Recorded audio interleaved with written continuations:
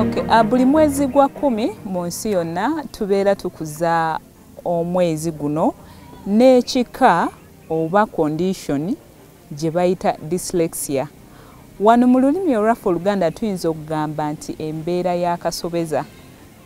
Okay, so and this time around tulina omuzadde gwe tukyazizaako atukyazizzaako actually ewakaawe nga tuli Kakiri.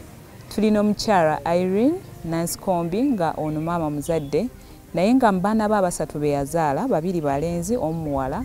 Ku balenzi abo kuliko omu alina embeera eno eya Kasobeza. Agenda kubeera nga atubulira ku lugendo lwe engeri gy'akuzizza mutabani we amukuzizza atya ne lwakizuula nti omwana ono yandibanga embeera ye oba enneeyisa ye ensoma ye n'empandiika ye teri ng'ey'abaana abalala.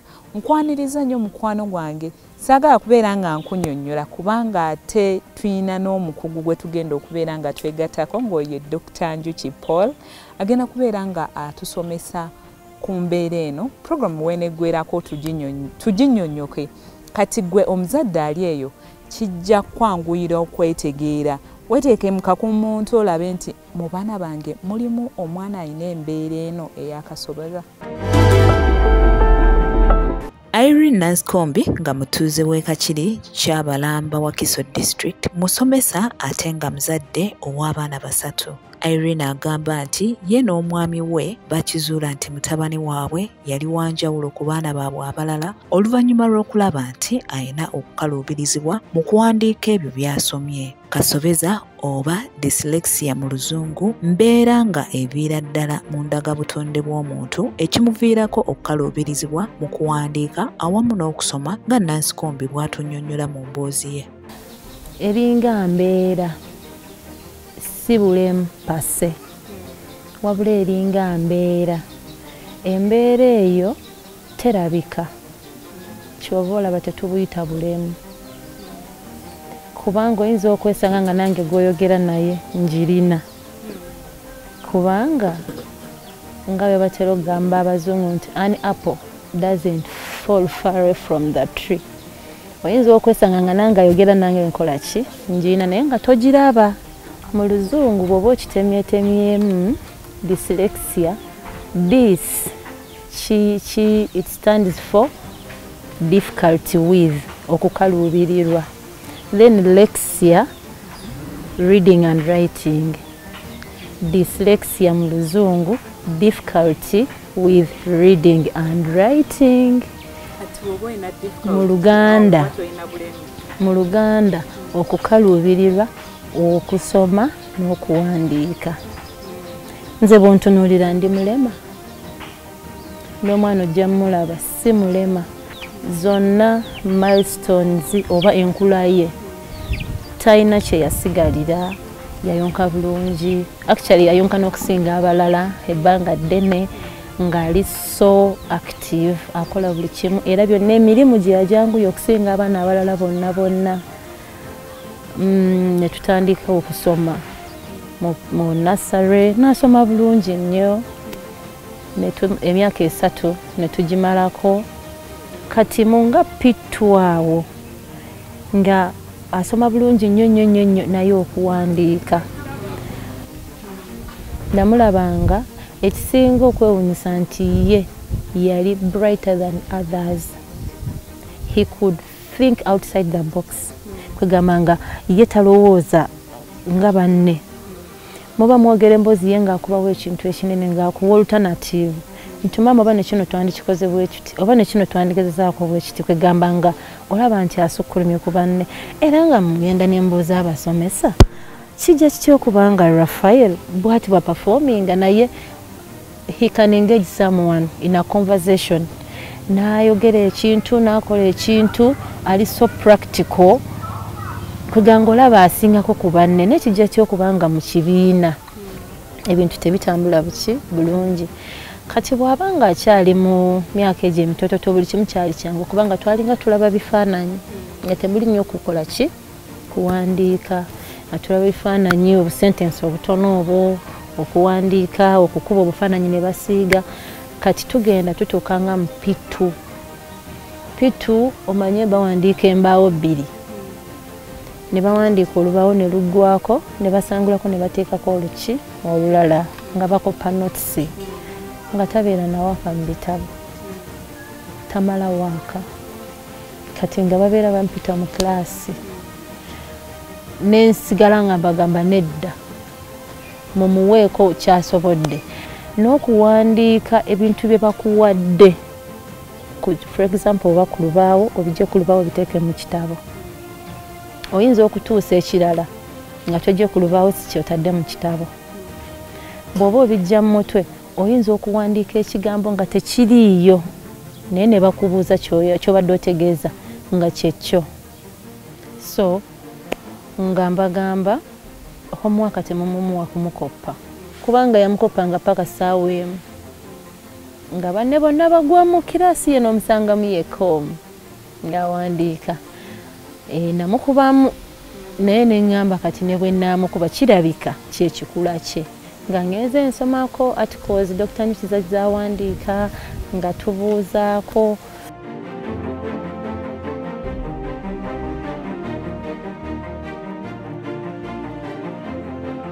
amasomero gabeeramu abaana bangi kati abaana bwe babeera abangi amasomero agamu gagenda n'abagenda bw'aba agenda n'abagenda nga alina abaana 5 owaanamu omwenda wataleeta kitabo kukimaakinga eyo siteba nsonga so ogenda okulaba nga homework ekatamuleeta bw'amuleeta tamukola bakweka ebitabo bayizaamu empapula kubanga aba tica ajja kumubuuza waakaaliwa agamba nakyerabiddewa waka naye nga neka tekiriiyo nga ne kusomero tekikola ki kati ngaawo wakati we kibulira baluzinga interest babikoowa nze omutabani wange mulungi nnyo mu kusoma era jazza asomeranga y'omu ku baana bafuna ebirabo by'okusoma naye nga bw'omugamba awandiike kyasomye oyinza okulaba peegi yonna nga tikyagizaamu red pen ebigambo biba bifu ze twandiise spellings ebigambo ateekawo ekigambo ekitalina kubaawo bw'omubuuza kiyabadde ategeeza bw'akikunnyonnyola ng'owulira nti idea ye ekirowoozo kye kituufu okusinziira ku ky'omwagalamu naye nga tekikwatagana nakyakoze eki kyawandiise ng'amanyi okuŋŋamba naye nze mbimanyi lwakubanga babisaza n'omugamba bimbulire byonna ng'abikubuulira so nga n'abasomesa bali challenged omwana mu kilaasi omukana wagwanika n'ayogera kino n'akuwa kiri ali so active naye lwaki mukitabiteeka ku lupapula so nembeera nga nsomako engeri abaana abalina challenges bwe zityo nentisomako kati bwe twatuuka mu P2 nekyeyongera neŋŋamba tulemereko olw'okuba nga nali mbeerawo tugenze P3 kati waliwo kye bayita dinayo nga ngezaako okukyewala byemikono biki byasinga okukola obulungi singa oba omuwadde emirimu gy'ewaka n'omugamba leero gwafumba gwasiimuula gwalima ebintu byasobola obikola bulungi ebyo ebyemikono bayiiya nnyo twali mu covid awo dadi waabwe n'abagamba bakole projects buli omu akole project mu holiday enaamuwa ssente ezigenda we don't give pocket money wabwereere babeera ne projects tulina enkoko obumyu biki kati ye n'atukolera akantu akanaaba engalo era yali outstanding n'apanga obubaawo n'apanga kinga bw'ojja olinnyako bulinnya n'onaaba engalo n'ogenda ng'ova okukozesa luzi so kwegamba nga ye asukuma ku banne so ali practical kati ate we naŋŋamba nti oyo omwana ajja kukola n'ebyalema abaana abaki abalala actually ffe twakizuula nti alabika ajja kubeera musawo wa bisolo science amumanyi bulungi nnyo bw'atabeera ekyo ayinza okubeera engineer civil engineer naye nga buli kimu akimanyi kino kidda wano naye nga Embeera n'agamba byonna mbimanyi naye lwaki bagamba nti sibimanyi olw'okuba sisobola biwandiika kwegamba n'abantu abasomesa olw'okuba nga tebakimanyi si buli omuntu akimanyi kyenkakasa nti n'aba nandaba oba abandaba essaawa eno bajja kusigala nga beebuuza abaana nga bakwatiddwako bayinza nabo okwagala okunoonya oba omwana wange bwati bwali oba ngezeeko bwe nti kati bwe nayogerako n'omukulu w'essomero nga ndaba nabo ndowooza bibalemye naye ng'ate si wange because kati awo nali njogerera for the silent majority ng'abaŋŋamba mulimu no n'abaana abalala kakati mulimu ng'oli alina emyaka 17 akyali mu P6 yakagiddamu emirundi ena naye muwala kati ogenda okwesanga ng'oyo ebyokusoma abikoze ki abivuddeko ne bagenda abalenzi ne bagenda mu garagi abawala ne bagenda mu byala ne bafumbirwa si kuba nti baba baagala naye ffe ababa basomesa tuba tetukola ki tetubategedde. Mukwano gwange alaba program Osobola tukyali ne Irene oba Maama Raphael nga atunnyonnyola ku mbeera eno eya Kasobeza. Bangi tulina abaana abalina embeera eyo naye nga tetugitegeeranga bulungi.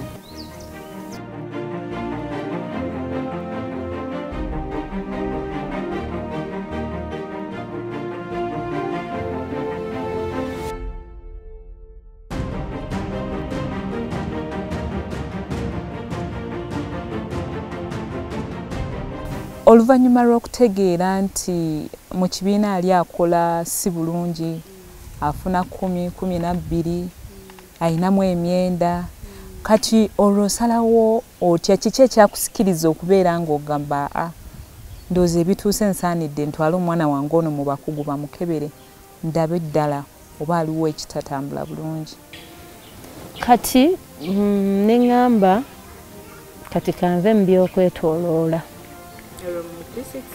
mu P6 that is last year yali first term neŋŋamba naye ndowooza kaŋŋende omwana wange bamutesitinge mbeere ne report kwega mbeere n'obujulizi bambuulire kuba kati sikyasobola mwesomeseza bapima obwongo bamupima nga ali fine ng'omwana yenna omulala era bono ojja mulaba ng'ali fine IQ ye nga yeeyo ng'abaana abalala talina kizibu kyonna kyonna ku bwongo naye ne bamusanga ng'alina dyslexia. Mulimu levels, mulimu akatonotono, mulimu ekinene, mulimu n'omungi ddala. Kati ate dyslexia eyo tatambula yekka, atambula n'ekintu ekirala bakiyita ADD oba ADHD, attention deficit disorder oba attention deficit hyperactivity disorder, mu Luganda bakiyita kasitukira. Omuntu oyo aba tatereera. Kati omuntu ng'alina Kasobeza tayinza kwewala kasitukira, bitambula bibiri. Tasobola kutuula mu kifo kumala ddakiika 3. Beba abaana mu kibiina buli kaseera Please may I go for short call? Ogenda owulira ali ati ku ntebe tikyasomesa ye akola ati n'asuula obusaanikira wansi n'asuna kino tikyasomesa ye akoona kwega buli kaseera baba balina okumuyita Raphael, Raphael omanye wa waali era olumu ng'obuuza asirikidde gy'asirikidde ayonoona ki tebatereera mu kifo kimu bw'omubuuza ensawo ye n'omugamba can I please have your bag. Ebitabo byonna bibaamu naye nga tasobola kulabako yadde n'eki osanga yandibise bw'ati akibise bw'ati empapula ezimu ziri eno endala ziri eno bw'akwata ekitabo okuwandiika atandikira makati mufo kyatandikidde mu maaso ekitabo kimu nekibeeramu subjects nga 4 kwegamba yoyo kasitukira. Kati olwo omusawo bw'akugamba nti omwana wo alina classic dyslexia muli owulira otya ng'omuzadde? Nze ng'omuzadde kyasooka kunkuba wala kyankubira ddala wala naye olw'okubanga nga bwe nagenda nti ndi musomesa nalaba ng'abaana ng'akaluubirirwa kyokka ate ng'omwana ye akaluubiriddwa okuva mu top class naye owange nga bitabukidde mu P6 nga emyaka gye yayina by then kubanga 2022 yali mu P6 agenda kumakinga 12 years 12 or 13 kubanga namuzala 2011 agenda makinga 12 kati ngate mu kibiina kye mulimu abaana abawala ab'emyaka 15 17 abavubuka b'emyaka 18 mu P6 kakati nga mbeera ngamba bano baba nga bali bwe bati ate nze wange nkizudde akyali myaka 10 ndowooza neneegumiza mu kisa neegumya ndi mukyala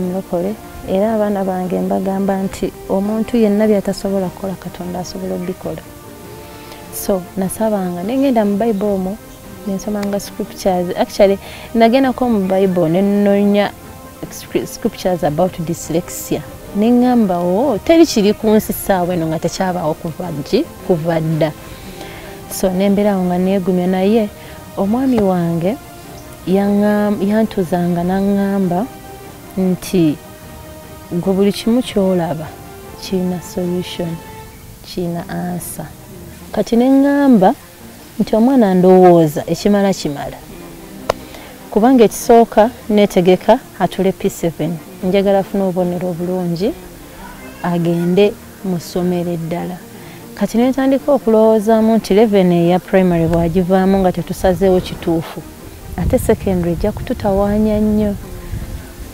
nenzikiriza neŋŋamba naye ndowooza kanve ku byabalala kanzikirize nti omwana wange ali bwati kyekisooka ekifo kino kyeyeetaaga services zino zeyeetaaga ye ng'omu abalala ne basigalayo mu masomero gye bali kati yo ne mukyusa. Dr. Njuki Eria Paul nga ono omusawo omukugu mu mbeera z'abaana abalina obulemu obwa buli ngeri agenda kubeera nga atunnyonnyola ku mbeera eno kyokka ate ekyewuunyisa nti n'omwami ono mu mbeera ye ey'okubeera nti yakuguka mu byabusawo ate naye alina embeera eno eya Kasobeza naye agisobodde atya? Ekigambo kye nnawa Ssaabasajja okunnyonnyola abantu be dyslexia nalaba ekigambo ekikijaamu nga bakye Kasobeza. Kasobeza ye muntu ng'ebintu ebisinga obungi abikola bulungi naye ate ne weesanga ng'ebirala bimusoomoozezza naddala nga mu kusoma. Abaana ba Kasobeza etuyita abalina dyslexia balina ekizibu nti bakola bulungi ebintu ebisinga obungi naye bwe kituuka mu kusoma ekitabo okuwandiika ne bibayisawo bino okusingira ddala spellings okuwandiika ebigambo mu butuufu. Singa oba omuwadde mu bintu by'ateekwa okukola abikola bulungi n'omutambuliza gy'ateekwa okutambulira. Kiringa nga kankufe ekizampa ekyamangu abantu gye bamanyi emmotoka eya manual n'eya automatic. Eri manual si nfu naye ekozesa operating system endala. Ffenna bwe tugenda okwogera ebigambo by'oyogera oba obiraba emabega w'obwongo singa bagamba ekigambo geography ennyukuta olaba esooka n'eyokubiri n'eyokusatu naye omuntu wa dyslexia si bwe kityo bwe kiri. Ebigambo ebyo tebigendayo ku lubaawo olwo bidde eno bbali gy'atabirabira. Kyova olaba nga balina ekizibu ne spelling awandiika ennyukuta weetaali badde. Abeera n'ekizibu ne kye tuyita directionality babeera basse kkono. Abantu abasinga aba dyslexia bali left handed. Obwongo bwa left n'obwa right bubeera bwenkana naye omuntu wa dyslexia obwongo bwe buba bunene okusinga obwa bulijjo. Ekitundu eky'omukono ogwa ddyo kibeera ebitundu 10 bigger than the ordinary brain. Kyova olaba abayiiya thinking outside the box banoonyereza bakola ba engineer kwegamba obwongo bwe Katonda ali abukola bweyongerako nnyo ne bweyongerayo ne busukka bwalikomye. Abaana ba dyslexia bakaluubirirwa wabayiga okulya baliisa emikono ebiri tamanyi ndiise kkono oba ddyo nagambye directionality erina obuzibu. Era babeeramu oguguleke maama abeera alwana naye guguleke liisa guno eyo no warning sign endala. Ekirala bwe bituuka ku siripa bambala kibaliga tamanye egenda eno oba eno gamba azitunuulira ye tezimukolera ntalabawo njawulo kyova olaba nga balina ekizibu ne B and D bw'aba awandiika buuku aga nti oba nzira eno okwejjukiriza nga awandiise dduuku mu kifo kya buuku omuzadde ali eyo bw'eba ebintu ebyo obiraba genda ew'omukugu amanyi toyiiya genda ew'omukugu amanyi kubanga abaana ba dyslexia buli omu ayawuka ku munne balina ebizibu ebyenjawulo balina n'ebirungi ebyenjawulo twezuula yes kati twakkiriza era tumanyi nti ajja kuba bulungi and ajja kusucceedinga tetukiinaako buzibu ekigambo dyslexia oba kasobeza kitambulira mu family mu genes. Waliwo ebika by'obulemu bingi nnyo bye tulina naye nga biri invisible oba nga tebirabika. Ng'okutegeera kw'ebika by'obulemu ebyo oyinza sisinkana muntu oyo akirina oba mu kunyumizigana naye n'otegeera nti gundi yandibanga alina obukosefu either ku bwongo bwe oba mu kwogera oba mu buli ngeri yonna. Naye engeri yonna gye tuyinza okubeera nga tuziyiza ebintu ng'ebyo kwe kusobola okubeera nga twekebeza ndagabutonde zaffe. Genda mu kyuma ng'ofunye omwagalwawo mwembi mugende baba testinge. Njagala nnyo okwebaza okulaba programu Osobola. Nze Sarah Oringa ogikuweerezanga ate tusisinkane olw'omukago olujja ng'olwo tukomawo n'omusawo waffe omukugu Dr. Tamale Ismail okuva mu Timex Nutritional Center ng'atuwangula ku ngeri gye tusaanidde okulabirira emibiri gyaffe nga tugoberera ekika ky'omusaayi gwaffe. Tusula bulungi Omukama Katonda akunkumire weeraba.